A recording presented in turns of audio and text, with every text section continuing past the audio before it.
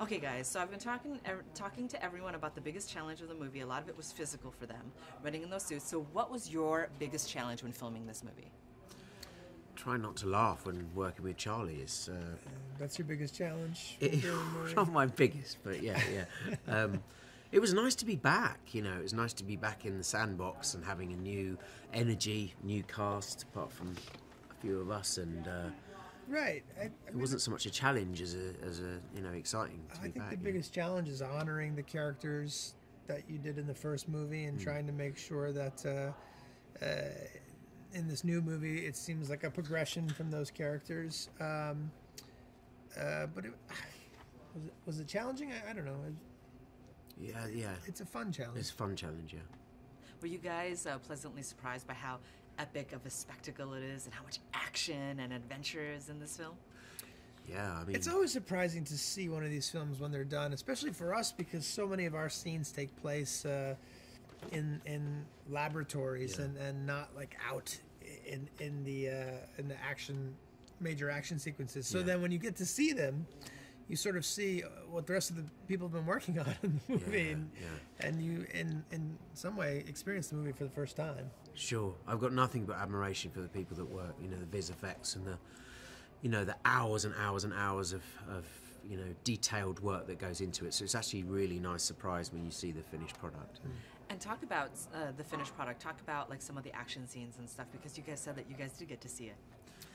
Yeah, I'd like to see it in IMAX. Yeah, I think if you're going to see the spectacle and the scale of the thing, do it properly. But they're massive action sequences and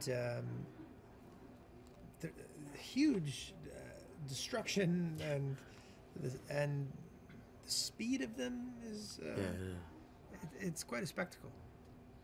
And I love that this film, I mean, just the fact that it's like robots against like human-run robots. I mean, it's everything that you want to see constantly, but it's also got a lot of heart in it. Sure. You know, thanks to like the mentoring, the youth, the female empowerment. You know, like this lead that's so spunky and smart. Can you talk about some of the other characters?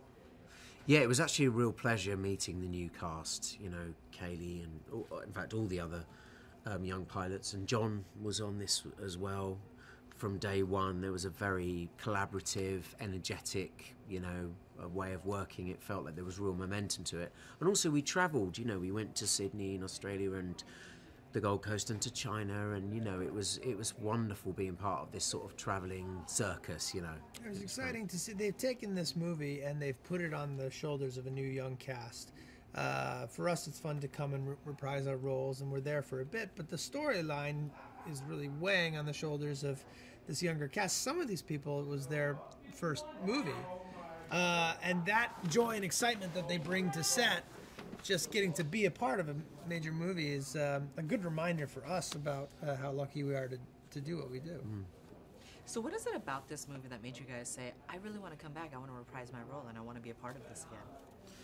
Back in 2013, it was an original live-action universe. That doesn't come along that often, and so it was lovely to come back into that very complex world. Personally, I'm a sci-fi and genre fan. I like escaping to other worlds, mentally. And so it was exciting to come back and play in that, yeah. For me, I really wanted to... I didn't want to walk away and abandon what Guillermo del Toro had started, and he wanted this to be a big franchise, and he'd written this wonderful character and given me this opportunity. And even though he wasn't able to direct this one, I still wanted to be a part of this world that he created. So I really wanted to honor that. Last question. There are so many fun toys that are on the set all the time, as well as behind the scenes. Yeah. What was your favorite toy to play with or interact with, or perhaps like just take a steal of and bring it home? I like playing with brains. Kaiju brains. They've got a very interesting texture. It's always fun.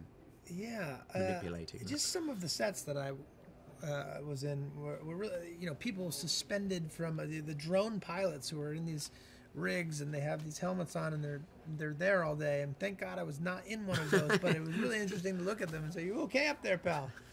Somebody get this guy water." But it was a great set to be on.